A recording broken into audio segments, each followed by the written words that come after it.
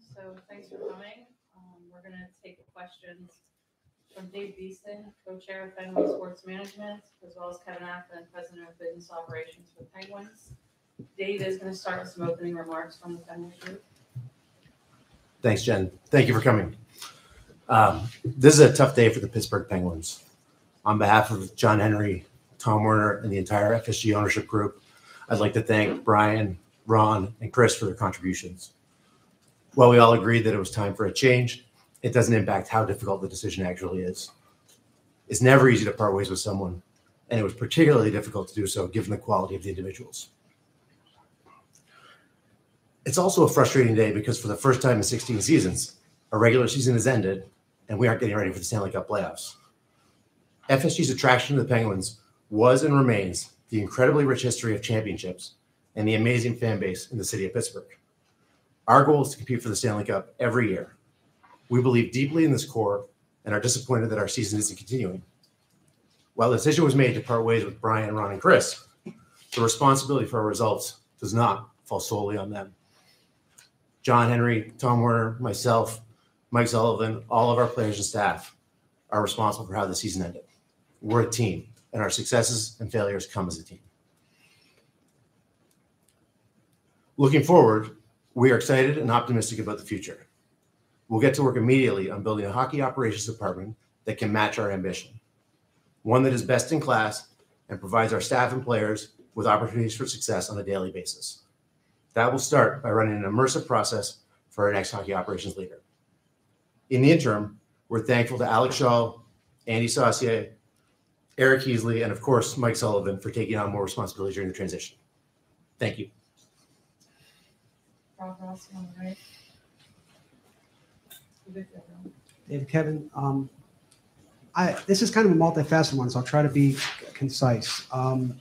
What are you looking for in terms of the structure of your hockey operations department? Previously, it was a president and a GM.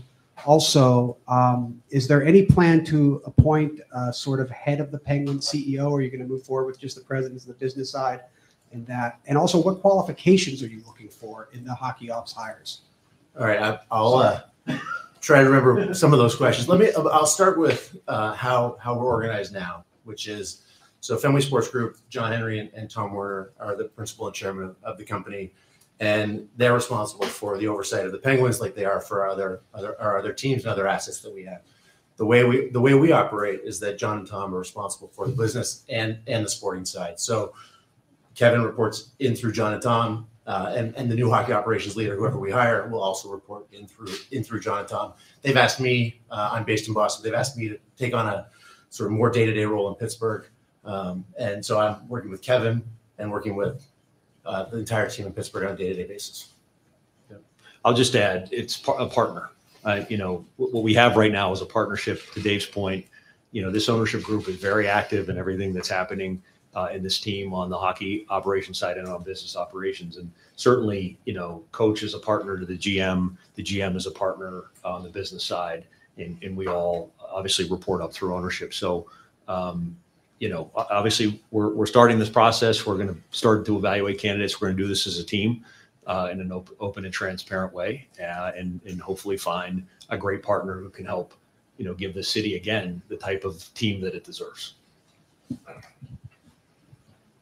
For Dave, just what went into the decision to move on from Hextall, Pryor, and Burke at this time, and is this a decision you think would have happened if the Penguins had made the playoffs?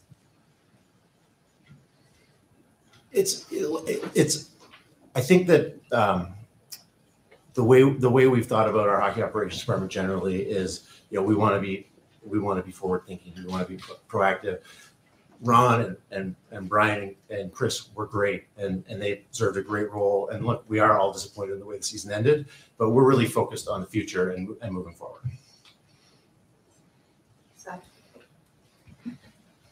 My question is for Kevin, please. Kevin, correct me if I'm wrong, I believe you were involved when Ron, Mario, and David decided to hire Brian. I was.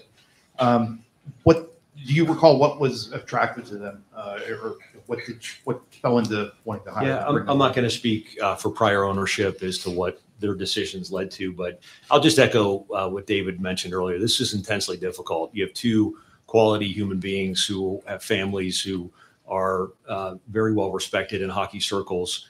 Not everything that happened to the team is their fault. I think everybody can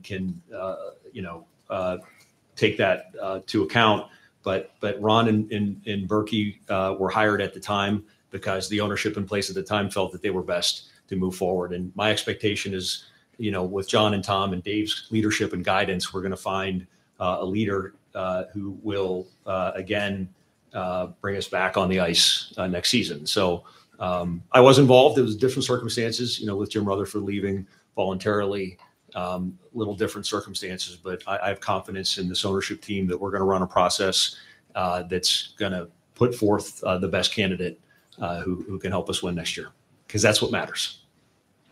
Dan, Question for Dave. It seemed in the past couple of years there were competing objectives between rebuilding a prospect pool and winning now. What's the philosophy going forward with the ownership group?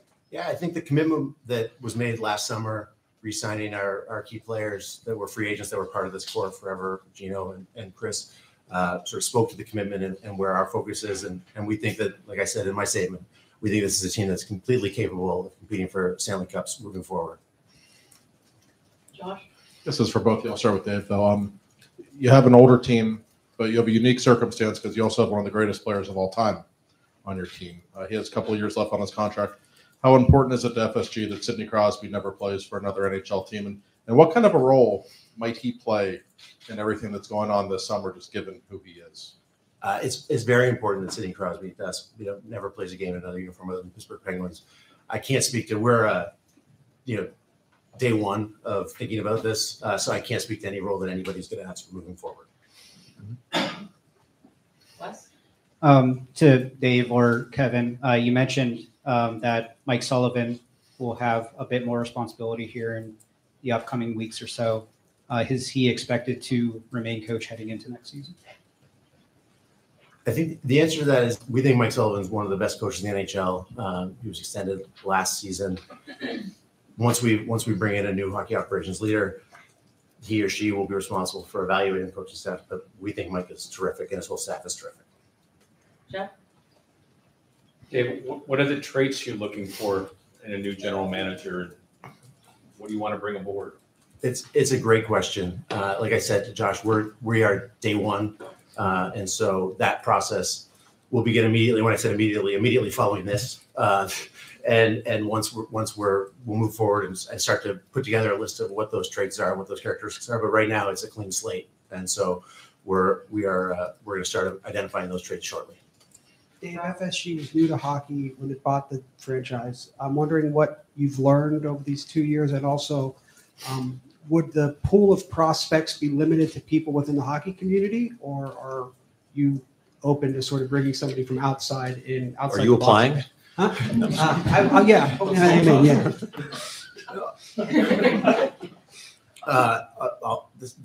The second question is, there's no limit right now. We will, I am sure, develop a list and then winnow it down. I can promise you that it will be a robust process. There is nobody that's been pre-identified. There's nobody. It'll be a full process.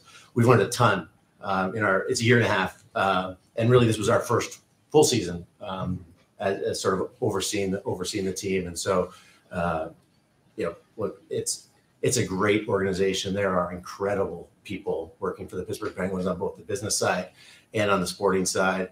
We are ecstatic to have them and learned a lot from them and are taking those learnings sort of elsewhere as well.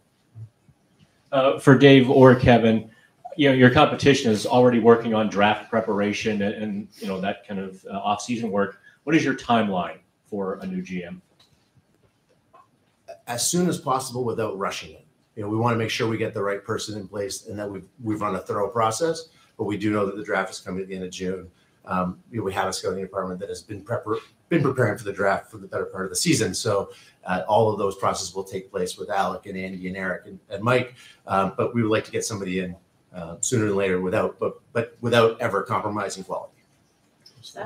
Just to clarify, would you anticipate there being a president of hockey operations or some sort of equivalent? And would that person then be in charge of hiring a GM, assistant GM, et cetera, et cetera?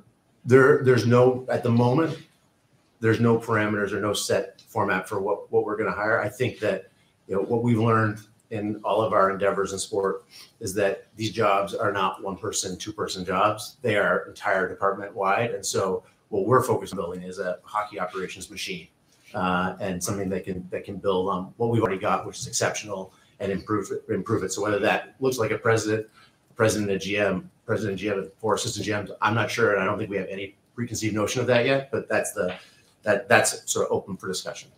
2 more, Jeff?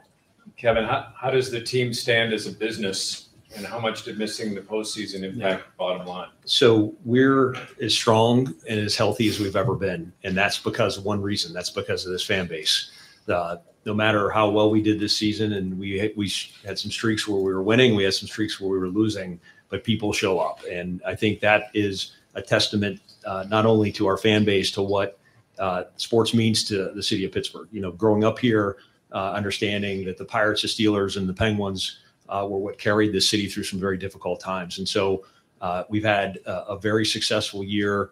A lot of hard work has been gone into engaging with our fans, understanding how we get people to come to the arena to support this team. And on the business side, we understand our sole goal is to generate the resources to provide hockey operations what it needs to win. And certainly I can speak for Dave and for ownership that this ownership group is intensely involved. Dave and I talk every day. You're here. I think you were here for most of the games this year. You would have saved money if you bought a house here versus what you spend at the hotels. But and I have a realtor for you. But at the end of the day, we understand our role is everybody who works for this organization, from the ticket takers at the arena up to my role on the business side, is we're here to support this team so we can win. And certainly that is what's most important to this ownership team. Last question, Josh. Guys, we haven't seen Mario around much the last year. I know he still owns a very small share in the team.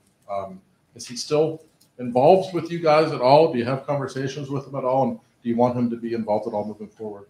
Yeah, Mario is responsible for this franchise being in Pittsburgh. We know that even in Boston, we know that Mario's responsible for this franchise being in Pittsburgh. He still has a small piece of it. I think, look, I won't speak for Mario, but he has been living and breathing the Pittsburgh Penguins for 35 years. And I think he was very much entitled to a year where maybe he wasn't around as much. He is, of course, not only welcome, but wanted back whenever he wants. And I expect that that'll be the case going forward. But yeah, he's working with him, getting to know him through this process was such a special gift for me. Yeah, he's incredible. And I'll just add to that. I talked to Mario this morning after the news broke.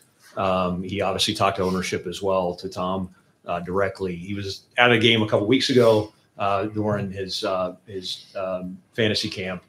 We're also partnering our foundation. The Pittsburgh Foundation is a square partner with the Lemieux Foundation. So to Dave's point, he earned some time on the golf course when he sold most of his interest, but he still cares about the team, and obviously we'd love to see more of him at the arena. And that's something that we'll keep engaging with over time. Thanks, guys. Thank you. Great. Thanks, everybody. Thank you.